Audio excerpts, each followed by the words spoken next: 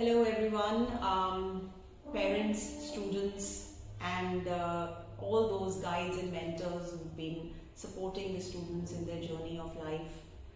My best wishes to each one of you.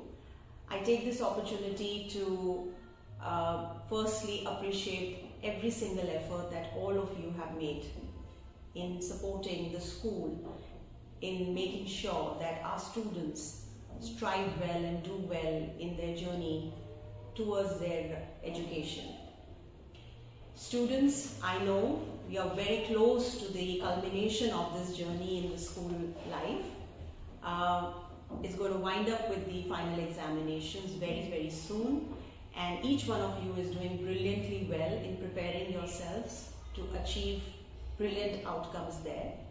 Yes, sometimes you may feel you are going through phases of stress, anxiety, maybe you're not feeling very confident about what you have learned and you want to go back to the drawing board, discuss with your teachers, revise concepts. Sometimes you're feeling brilliantly confident about yourself because you know you've done well, you've understood the concept, and we tend to get overconfident as well. Either or whatever emotions you go through, remember the examination is only a part of the journey. That is education. Education never ends. It continues and it will continue with you all through your life. What is important is that you need to remember that the skills that you carry with you today and that you will multiply and develop in your life ahead is always going to stay with you no matter what the results. Results are important, yes, but they don't need to be a defining factor, and I'm very sure that the confidence that you have within yourself, which I see you exhibiting in school as well, is going to take you ahead in life in wonderful ways. I am already very proud of each one of you as you prepare yourselves and you carry yourselves towards the final phase of your learning in school, and I'm very sure and very confident that you will all do amazingly well.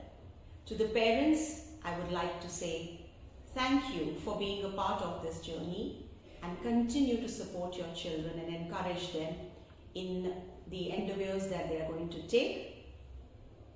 Examination is not the end, it is just a part of the journey, and your children are doing brilliantly well. Encourage them, support them, be there with them emotionally, be there to listen to them if they have anything that they wish to share.